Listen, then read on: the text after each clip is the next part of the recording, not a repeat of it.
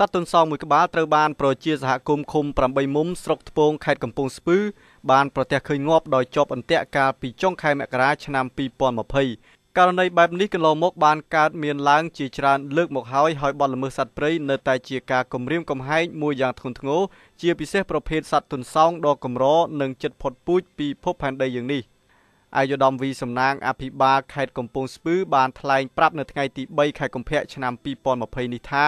ជនណាក៏ដោយដែលហ៊ានប្រព្រឹត្តអំពើបាញ់សត្វព្រៃឬដាក់អន្ទាក់សត្វព្រៃជាពិសេសសត្វទុនសោងដែលជិតផុតពូជនឹងត្រូវទទួលទោសទណ្ឌជាក់ជាមិនខានឡើយ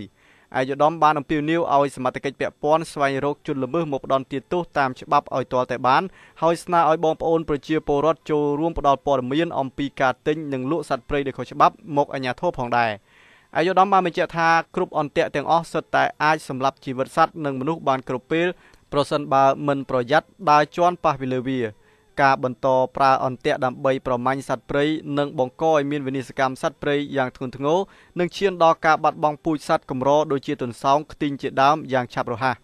ដោយនេះវាជាមុខរបរខុសច្បាប់យ៉ាងធ្ងន់ធ្ងរហើយជាមុខរបរដែលប្រជាពលរដ្ឋប្រជាសហគមន៍មិនពេញចិត្តនោះឡើយដូច្នេះត្រូវបញ្ឈប់ជាបន្ទាន់នៅរបរចំពោះមុខរបរបែបនេះ